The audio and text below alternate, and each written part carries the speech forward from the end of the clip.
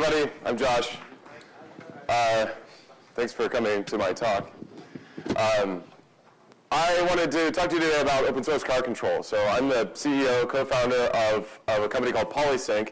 OSCC is one of our various products, and right now the only open source one. So we're sort of maintaining that and giving that out to the community. So just briefly, what Polysync does and why this matters to us. So we build an underlying kind of infrastructure layer for autonomous car software applications. So in effect, you can think of this as sort of applying fault tolerance concepts and safety concepts that have been pioneered in distributed computing systems to the car. So we're kind of the underlying infrastructure that enables a fault-tolerant central compute architecture in the car. So we think this will be completely important and critical for building autonomous cars because, of course, they use very powerful processors and very difficult to get to safety certification with those without kind of new approaches. So, but the important thing about that is that we're a platform provider, right? So like any platform provider, we live and die by an ecosystem around us, right? We don't actually do application software. So how do we build an ecosystem is a question. So this is what we built OSCC for. So three reasons. The first one is we want more startups in this space. So traditionally, automotive has been extremely close to startups. It's been very difficult to build technology, and especially to commercialize technology in this space because it's so proprietary. So what you're seeing with autonomous driving is that there's some challenges to implementing that. There's challenges to that the OEMs and the tier ones, supply chain and auto, are having difficulty solving themselves. And suddenly this industry is open for startups like it hasn't been for maybe like 40 years. So that's pretty awesome. We want to enable more of that. We want to see bigger fleets, right? Our platform is really about achieving production and scale. And so for us, more cars is better. And then finally, safer testing. We've seen a lot of different approaches working across this industry for 4 years, a lot of different approaches to getting control of a vehicle. And some of them are sort of much less safe than others. And none of them really wonderful. So we wanted, if you're a startup or whatever, we don't want you sort of putting like hobby servos on your car and trying to figure out, how to do this, in the least safe fashion. We'd like to give you an easy entry to building a safe and controllable car. So for that reason, we started with this beautiful car right here. Actually, it's kind of stretched out, unfortunately. It's not that long in real life. Does anyone actually drive one of these cars? Kia Soul? Yes, one. What? It's like the most common economy car. Anyway, you can get these things brand new. We get them for like $16,500 US, and you can get them on a used market all the way down. We've seen like if you want to go sketchy, rebuilt titles after accidents and things, you can get under $10,000 on this particular car. And the key to this car is that not only is it inexpensive, it's available worldwide in basically the same configuration. It's very, very simple, so it's really easy to reverse engineer. And importantly, it has electronic power steering and throttle by wire, although everybody has that. So I'll explain what those are in the future. So just to give you an idea of what the state of the art looks like in, typically, this is a control robot. Actually, this is probably a $500,000 rig that I think this is Ford. Ford uses to test their vehicles. And it looks super haphazard because it is. It's all bolted onto the car, and we've seen everything from this type of implementation to like the hobby grade version of this, which is super sketchy, and then really, really nicely integrated cars too. So really nicely integrated cars do exist, but they're still incredibly expensive. So basically, you can't get into this a controlled car that's like done well for under 100, 150 grand. So how do we solve that? So enter OSCC. So let me play this video. So, how do I play it? Nope. It was? There we go, okay. So enter OSCC. So this is a 2014 Kia Soul under control by OSCC. It's using the car's own systems, so power steering, throttle by wire, and then we have to add some other stuff for the brakes. But this is it. So this is a guy controlling this on, we have a game controller interface, a laptop, or whatever. But you can see there's, it's very smooth and controllable. and is awesome. So that's OSCC. So how do we do it? Oh wait, how much does it cost? So normally this type of implementation, like I said, costs $100,000 to $150,000. You've probably seen, if you've seen the cars, by NVIDIA, and you often see them in the news now, demo cars. They're always a Lincoln MKZ, right? Lincoln MKZ costs about $100,000 to $150,000 to get in a fully out, including the car, into a fully outfitted by wire system. With OSCC, you can do that for 10 to 15, including the car. It's dramatic, right? So that's awesome, and we think that it's safer. Did something funny happen, or is that just, that's hilariously awesome? That's great. A key part of this is that it's not only is it inexpensive to build yourself. You can build the hardware from our site or whatever, or from GitHub. But it's also all open, right? So, and those other systems that I said, $100,000, $150,000, they're proprietary. They're totally closed. You can't get into them. They often use like vendor, specific IP, like interface files and things like that they can't give away to you. This one is completely done with Arduino. So have at it. So how do we do it? Cars typically have there's four major modules to the OSCC system. There's a steering module, a brake module, a throttle module, and then a gateway. Each of these is connected up over a CAN network, a private CAN network. Everyone knows what CAN is? Yeah. Okay. Cool. And then there's an external CAN interface for control. We use CAN because it's fault tolerant. It is all the wonderful things other than high bandwidth. That is very low bandwidth, but it is all the wonderful things. It's fault tolerant and resilient and cheap. So we use CAN to communicate with the modules, and like auto people get it. So how do we do steering? Steering's the key one that is difficult to control. The cool thing about the Kia Soul is this thing right here, which is called a column drive EPAS system, column drive electronic power assisted steering system. And then in Kia parlance, that's MDPS, motor driven power steering. So Kia is a really great company. They have an online site called KiaTechInfo.com, and for like $19 for 72 hours, you can have access to 100% of service information about the car. So all the wiring diagrams, troubleshooting stuff, like very, very deep information. And we got into this thing, and what we realized about it is that it's actually a very simple little self-contained system. What it has is a brushless motor. There's a motor controller, and then there's some analog torque sensors which sense your hand on the wheel. So the way that works in typical operation is that you put your hand on the wheel, and if you've ever used an electronic power steering system, you'll notice it has just a little bit of like wiggliness to it, like a little wiggly play. That's a torque sensor in between the wheel and the column that's sensing your input. And so its job, the electronic power steering system, its job is to decrease the force that you put on the wheel, right? So I give it a little bit, and it goes, oh, I want to help you, right? And that's the control loop. And so we do what is essentially very simple, which is that we spoof those torque sensors. It's basically a man-in-the-middle attack on the system, and so, but in a good way. This is kind of a diagram of it, which like looks kind of mind-bendingly confusing. But basically, what you've got is the MDPS in the middle. That's a black box to us. We don't really know what goes in there. We add a little relay here, and we just kind of switch over to the Arduino. And that, well, actually, we have to add, part of the OSCC system adds a digital analog converter. So we go from pulses to actual voltage. And then we're able to spoof that torque control. And then what we've done, and you'll see it in the software if you get into the GitHub, what we've done is we've had to linearize the response to that system. So one of the problems with power steering is that for control, it's trying to make it feel a certain way, right? Nice dead spot in the middle. It changes the response depending on how fast you're going.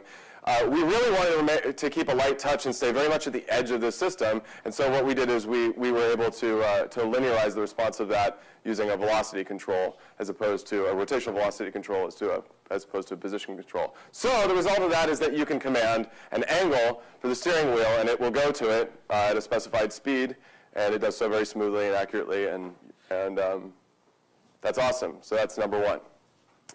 That is done with this little guy here, a little Arduino shield. So this goes on an Uno, and it has screw terminals for all the relevant sensors. We provide all the wiring diagrams and things like that. We don't specifically say how to, we specifically say how to wire it into Kia Soul, but there's some other details that we leave out so that it's a little bit more generalizable. I should mention that the OSCC, the intent of the OSCC system is that you can apply this general methodology to other vehicles as well, but that the Kia is the simple one and it's cheap, so we focus our efforts there. So that's part of why we open sourced it, want other people to move things. Now, from a safety perspective, we think that this is the right way to do this. So the important thing there is that we stay at the very edges of the system. So electrically, we're as close to, we're effectively a hand on the wheel in the case of this system.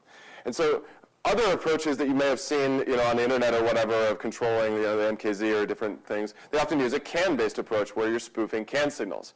And the problem with that is the way that it's often done is, especially for steering, is that you spoof the the parking assist system, which is the system that, you pull up next to a parking spot and it spins the wheel and parks you in it. You have to buy a really expensive car typically to do that because there's only a few that have that functionality. But you're also you're telling the car that it's driving like under 5 miles an hour all the time, and that's what basically gives you the steering control.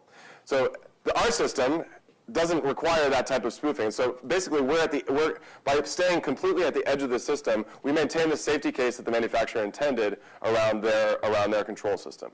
So that's key. So the redundancy the redundancy that exists in those torque sensors, all the way back to redundancies in the control system for the wheel, are all maintained completely. We don't spoof them in any way, but we do get full control of this wheel. And in fact, the steering wheel in this car, can hurt you. It's so strong. So as opposed to other systems where you end up with like they artificially block your control for various reasons. So yeah, that's steering control. The next one is throttle, and it doesn't really require too much more description than what I've already given you. This throttle is the same way, although it's just less safety critical, right? Because throttle response in a car is less immediate than a steering response. So this is a throttle. So this is just some example throttle by wire images. But almost every car, like modern car, has gone to throttle by wire, and what that means is that your foot pedal is completely disconnected from the throttle body and the engine that actually controls how fast it's trying to rev. So again, this is just the same type of analog spoofing attack. And in fact, we use I probably shouldn't call it an attack. Approach. In fact, we use the same board. So it's the same deal, and then the Kia, it's the same. Like they're almost the same sensors. It's kind of cool. Let's see. And then finally, brakes. So brakes are the problem. So the fundamental problem that we're solving with cars, and that maybe everybody has experienced, is that there's no interface to these damn things. So you want to do something with a car, you have to hack it. And the only interface that exists on most cars is called OBD2, and so everyone knows what that is. Yeah, everyone. So you guys are all car people. This is awesome. OBD2 is like the only standardized interface to a car, and there's been like this massive influx of startups, right, that have created around that one interface. So in some ways, this is kind of a call to action for the OEMs to open up their cars and allow us to have like a developer mode in them or something like that. We'll see if that like becomes a thing. But a lot of them are super risk averse, right? But whatever. We've been able to do that with phones for a long time. So anyway, the problem with these cars is that there's no interface, and that's certainly the case for brakes, right? Spoofing the EPAS and the throttle are relatively simple, but brakes get into something that's kind of ugly. The fundamental problem here is not only that there's not an interface, but that the car itself doesn't typically have the facility to brake itself. It doesn't have a facility to brake itself. The cars typically have like an ABS unit and the role of this ABS unit in the case of an analog brake system. In the case of of a skid or something like that, is simply to modulate brake pressure that the driver is providing, and in some cases to provide a little bit of your own. But in terms of controlling a car, you need to have full access. You need to have full access to the braking facilities of the vehicle. And as it turns out, creating that actuation in any meaningful way is difficult, right? So we've seen everything like you put a piston on the brake pedal. It's slow and dangerous. We even tried to design our own sort of form of that once. It was really bad. The way that we do this is we have to add an actuator. So this particular actuator that we add is I probably have a better picture of this, but this is it integrated into the sole. Is from a Toyota Prius. So this particular actuator is you can get in a junkyard. It costs about $200. If you want to buy a new one, a reman, it's like $1,000. But it's a Denso unit. It's rated for full automotive duty cycle, which is awesome. And the critical thing about this one, it comes from a 2004 to 2007 Prius. This one doesn't have any electronics in it. So it's just a pinout, basically, to a set of solenoids, pressure sensors, and a big pump. This particular unit has a high-pressure accumulator, a high-pressure pump, has like 5 or 7 pressure sensors in it, including all the safety stuff around that. So if you overpressurize the pump, it'll blow a seal and things like that. And then it has a set of solenoids that are rated either for continuous duty or for PWM. So that's pretty great. So what we did with OSCC is we created a board to control this unit, and I'll show you hydraulically how that hooks up. So if you thought this was just a total, electronics or code class, this is like not it at all. So this requires unhooking brake lines, getting covered in brake fluid, and then hooking them up to this thing. And basically the way it works is you have your master cylinder there, your foot pedal.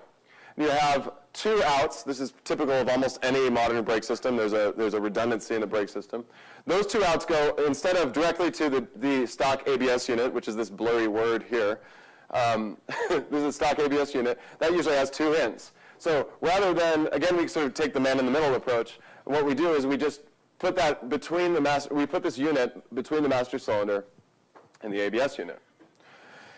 There are lots of different problems with this that this magical box solves. So I would encourage you, though this may seem like a total hack, this is, from my experience, incredibly slick. So what this does is two lines come out, and they come into these two solenoids, SMC2 and SMC1. There's pressure sensors there, and those are actually continuous rated 12-volt solenoids. So what happens is you can power those up, and you completely lock out the foot pedal.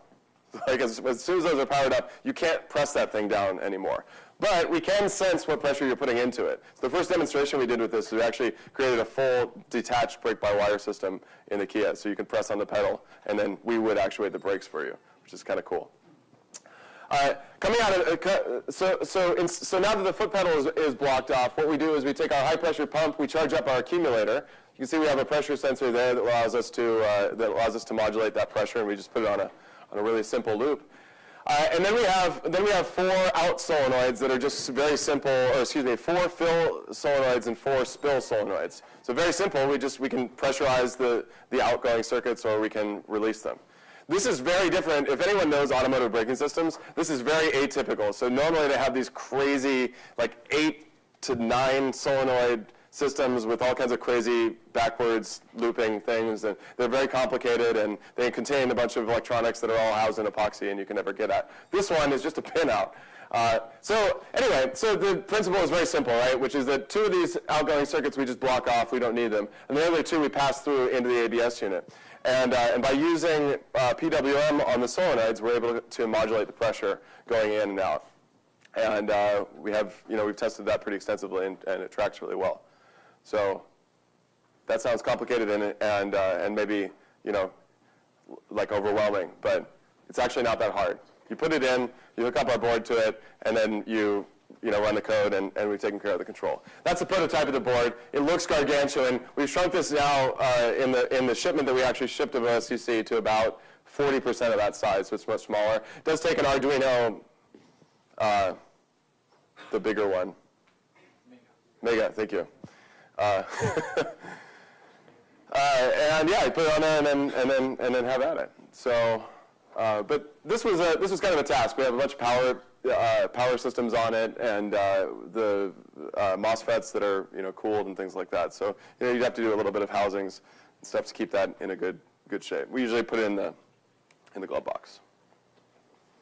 Okay, and then finally we have to gateway into the chassis. So this is my gateway icon. We actually just right now we're thinking of building our own, but right now we just use this is our open source CAN shield, which anyone who's played with CAN probably has like 5 of these. We just have 2 of these. One of them connects to the private bus that we use to control the control systems, and then the other one connects to the vehicle bus. And so what we're able to get from that is pretty cool. So there's 3 CAN buses on the Kia Soul. There's a C CAN bus, which is like a chassis CAN. There's a B CAN bus, which is the body CAN, and then there's a media one, an M CAN. We're currently reverse engineering the body bus, but the control one gives us access. We can turn on and off the headlights. We can do like wipers and things like that. The problem is we haven't figured out yet how to do turn signals. We're getting there. But basically, whatever. Turn on your turn signal yourself. This is it costs $10,000. Come on. So a couple of these things. So this is actually where reverse engineering of the car is a pretty interesting task. There's a bunch of, if you're familiar with automotive CAN systems, there's typically no spec to them, but they're super easy to parse off the wire. So the only signal that we actually use for OSCC through the gateway is the steering angle, and we simply reverse engineered that from the CAN. The CAN signals. For anyone who's familiar with CAN, this particular Kia Soul is awesome.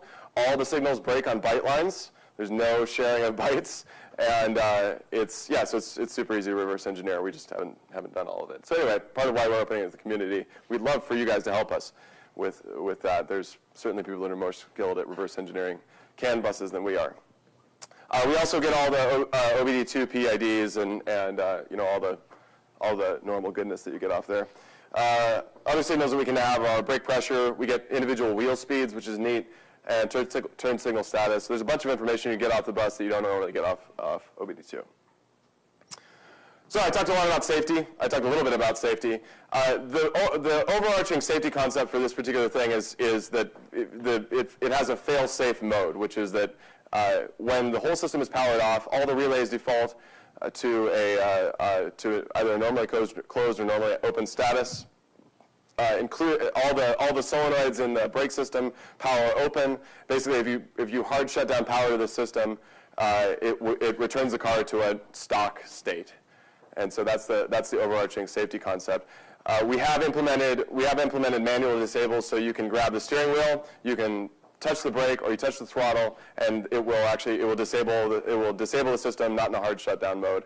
I will say that if you do hard shut it down, you can have a discontinuity in some of the signals, and you can fault the ECUs on the car. But the other great thing about Kia is that you can get the factory reset tool for like $100 on eBay. So another reason to use that fabulous little car.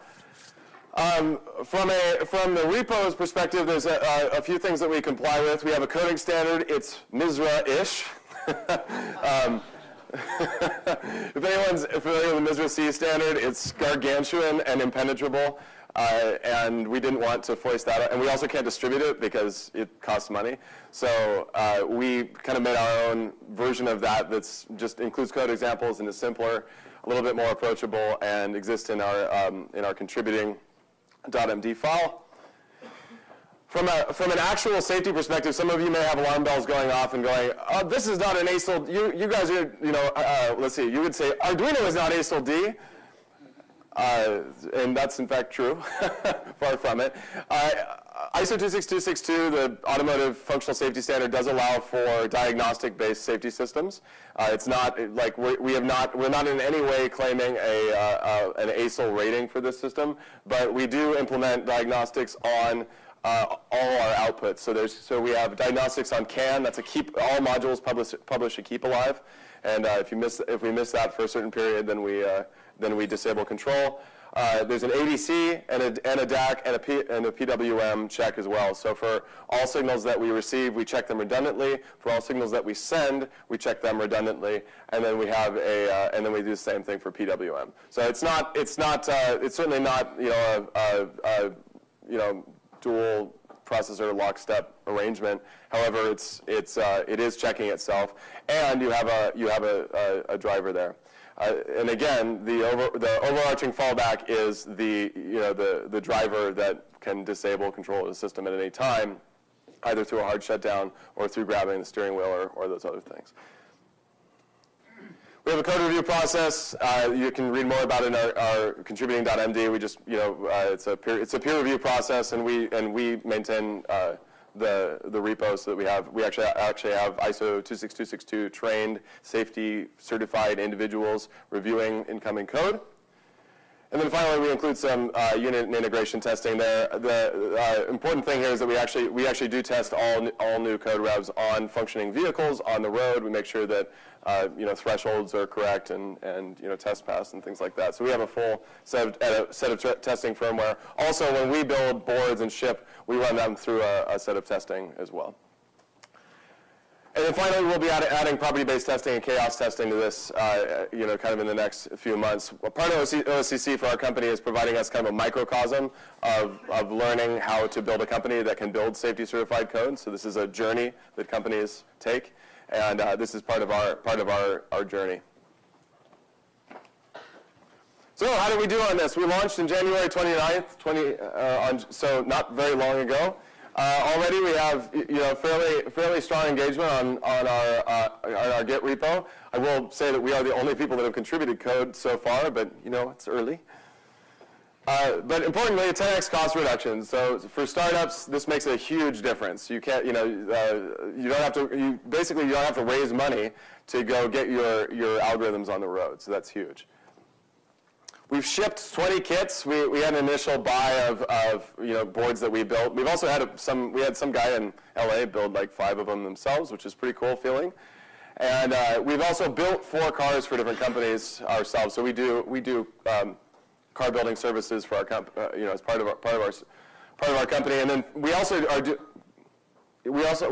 doing what we're calling guided builds. So we'll have companies come in. We've only done one, but we have a company come in. We actually build their car with them for 2 weeks. They sit alongside us. We teach them, how to run all the wires, how the fundamentals of all the systems work, and that's pretty cool because that means they can go home and build their own cars for much cheaper. Of course, when we build cars, we charge a lot of money for it because it's work.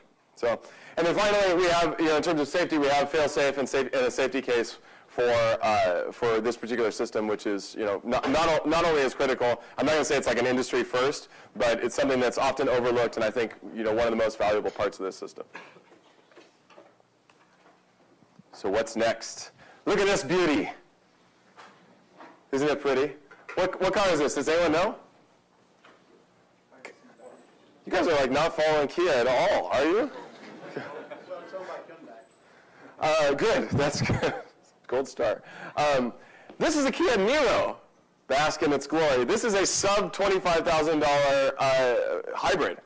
That's pretty cool. Buy one for your kids. In the meantime, it has brake-by-wire and it has throttle and e-pass, also full set of by-wire controls, which would mean if we could figure this thing out, we don't have to add a brake actuator anymore and get our hands messy with brake fluid. We just send those beautiful CAN commands. Problem with that is that I think it's pretty heavily, we poked into it and it's pretty heavily protected on the CAN side. So if anyone's looking for an exploratory project, this is the one. We're poking into this ourselves and finding that it's harder than we thought. But what's required, Joshua? Reverse engineering of the security on the CAN bus? Yeah, so the e-pass and the throttle, we think we can do the same. Sorry, the question was, what's required? What's required? Is it just the same type of reverse engineering on the CAN bus? So the throttle and the steering we think are basically the same as the Kia Soul, so we can use the same approach, which is a good one. On the braking side, so Kia's starting to be much more sophisticated, so they're adding, this one comes with auto emergency braking, you can get it with a radar and things like that. So, and also hybrids always have a brake-by-wire interface because they modulate the brakes between a regenerative braking from the electric motor and hydraulic braking. So what that means is that it's a much more complex system. The way that they do that regenerative braking is they have a pedal sensor on the foot brake, which is easy to spoof, but they double check that with a pressure sensor in the master cylinder, which is all self-contained and on circuit board traces. So that's the problem. So for this guy, we think that we have to have a CAN interface. Typically, those interfaces don't exist. So there's clearly some work to do there. Yeah. Anyway, it would be much better if we can do this, but it's non-trivial.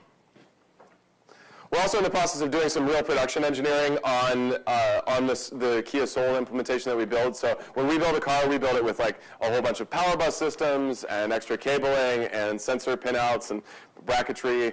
So we're doing all the CAD modeling and production work to get ready to actually provide BOMs and full build specs for companies that want to do this themselves. We don't really want to be a car build company. But this stuff has to be done, and so if you're looking to build a fleet, soon we'll have full production engineering done on that.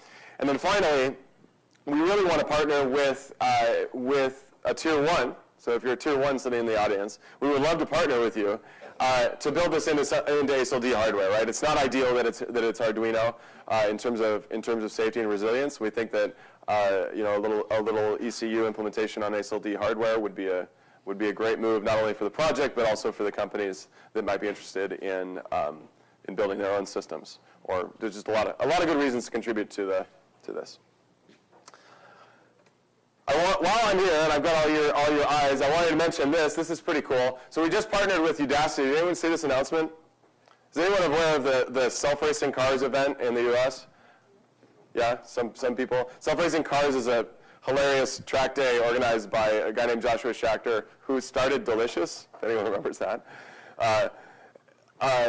So it's a really cool event where basically a whole bunch of startups in the Bay come and show off their latest autonomous driving stuff on a race course and try and drive fast. So last year it was a total junk show. The fastest laps were average 12 miles an hour or something terrible. Racing, and all done by hilarious economy cars like Kia Souls. So so this year I expect it to be much better. If you're not aware, Udacity has this really cool program now where they're training people to do, or they have their self-driving cars nano degree.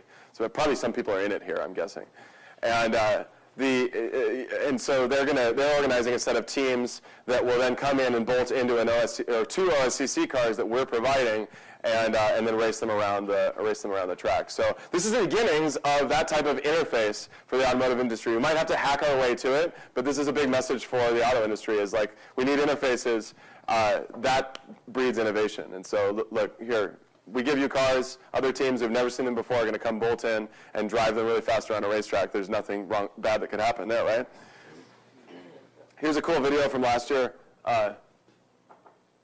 Look at that guy. Yeah, you get to dress, however you want. There's flags. There's the.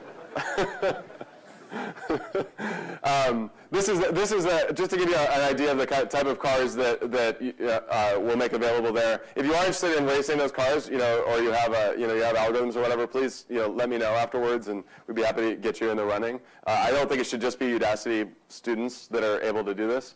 So this is the type of car that we provide. It's got computers in the back, and here it is about to go out on the track. This kind of gives you an idea of how the event is. Here's slow-mo. We're not actually driving that fast. Yeah. Yep. See? Been talking about it some more. But look how slow that Velodine's spinning. Anyway, so we provide with all these cool sensors on board, which I'm sure a lot of you, if you're developing self-driving cars, would love to get your hands on. We'd be happy to provide you not only data for this, but also give you a chance to get on the car and race it around, or just show up and hang out and see what the industry is doing in their garage. There's usually no big OEMs or anybody or there shouldn't be any big OEMs or anybody at this event. It's totally startups. So pretty cool. How can you get involved? old shot of the repo, and you can make a Kia Soul yourself. It's really not that hard. We'll be launching our actual specific Kia Soul build manual in the next couple weeks, couple months. That'll show you not only sort of what wires to cut and where to run them and all that fun stuff. You can reverse engineer some CAN signals, as I mentioned. That's an important thing that we need to get done. You can point it to different cars. If you've got a car that you think you want to run it on, send us an email and we will tell you how to do that. Or you can try and parse it from the docs. But if you're still learning this stuff, it might be hard. We're happy to help you out. For instance, we just evaluated Kia Sportage. It's not going to work. Sorry. Let's find other cars in which this works on. Right? Typically, the simpler the car, the cheaper, the better. And then improve and extend the existing designs. We're not electrical engineers. We had the circuit board designs contracted. We think they're pretty good. We think they could be way better. The software as well. So please get in there and tell us what for. Actually, one of the great thing about open source, right, is that it's completely ruthless and has no pity for you. And so we've gotten some really critical comments that have dramatically improved the quality of the repo already. So that's been awesome. Even without contributions, that's super valuable. Licensing, we did 3 licenses on the framework. So the hardware is all Creative Commons. That's all the circuit boards and pictures and diagrams and all that fun stuff. The firmware is GPL v3. We really think that it should not be a proprietary type thing. If you're going to improve the firmware, then that would be great, and we should definitely share that. But the software side, we provide a little joystick controller app that doesn't require our framework or anything like that, PolySync. And so that's MIT, and extend away. And then I would be negligent if I didn't say, look, please do not use this on public roads or in any place. We have not guaranteed its safety. We're trying to make something better, but I can in no way condone you using this in non-controlled environments without a safety driver. All these things. So if you do that, you're taking your fate in your own hands. But it's probably better than putting hobby servos on your car. That's it.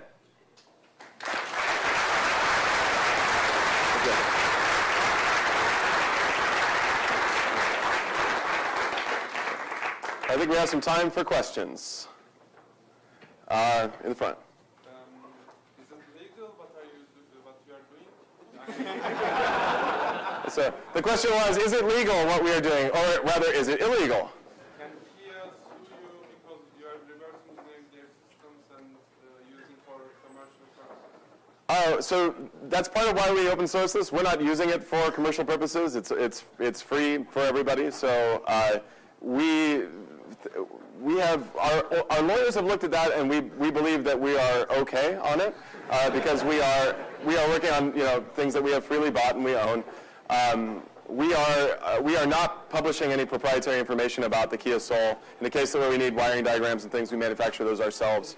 So we believe that yes, it's legal. Yes. It is legal. It's legal both for the DMCA, Digital Millennium Copyright Act, which allows you to reverse engineer your own equipment for safety and security, and it's also fair use under copyright. Great.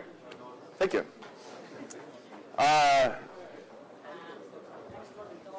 see this like a low-level framework, just for sensoring and control the car. Are you integrating into other framework like ROS, road operating system, or any other thing in the world? Sure. So the question was, this gentleman sees this as a low-level framework. Are we integrating with other sensors and frameworks like ROS? So in the other world of PolySync, yes, we provide lots of sensor drivers, record and replay facility. We bridge to ROS to provide a stable underlying sensor layer for that framework. This is just meant to be like a firmware, like low-level control system. So if you want to if you want to extend it to build a ROS driver for it, please do. Yeah. I probably should pick someone in the back. Was there? How about you? Do you plan on integrating or working with Comma AI? The question was, do we plan on integrating or working with Comma.ai? I'm not sure that anybody really works with Comma.ai. We have talked about extending OSCC to be controlled by their Drive Pilot and Comma Neo system, and we poked at it ourselves. That's another thing like ROS. That'd be a great thing to see the community do.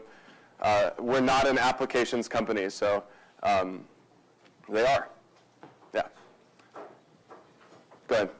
What's the business model behind it? Is it just a hobby, and how do you get the funding for the project? Sure. So the question is, what's the business model behind OSCC? Is it a hobby, and how do we get funding? OSCC, as I tried to get in the beginning, OSCC is unilaterally like good for our business as a platform company, and so we fund that side of the product freely. Like it's good for our engineers to learn more about cars, to learn more about writing safety critical code. We think that it's great. Like it's a great thing for us to give to the community and creates goodwill. And then we do make a little bit of money off of it when we build cars for people, and we do trainings and things like that. So we do that type of model around OSCC, but largely it's not meant to be a revenue generator for us. It's really meant to be an enabler of the community, and we think that everyone will eventually grow up and want to use PolySync because they love us. Yeah. Go ahead. Do you have a plan to integrate flight recorder near the CAN gateway? Okay, the question was, do we have a plan to integrate a flight recorder near the CAN gateway? So that's functionality that we do in PolySync with much more fidelity than that. In terms of a flight recorder for CAN, there's stuff out there that you can log to like SD cards and things like that. So no plans to do that, but that would be a great project. Yeah. So I looked at in the diagram, the steering wheel PID. So I'm guessing is that like your PID values for the Kia, is that pretty static, or do you kind of need to tune them for every car? Okay. The question was, does the PID for steering or assume that for other things need to be tuned for every car? So far for Kia Souls, we haven't had to do any retuning of the PID.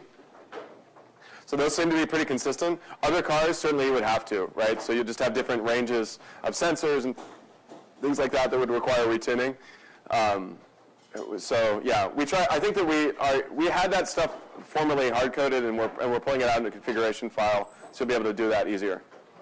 Yeah. Good. So I understood the OSCC is a kind of planning and monitoring system. Yeah. But you didn't speak about the sensor.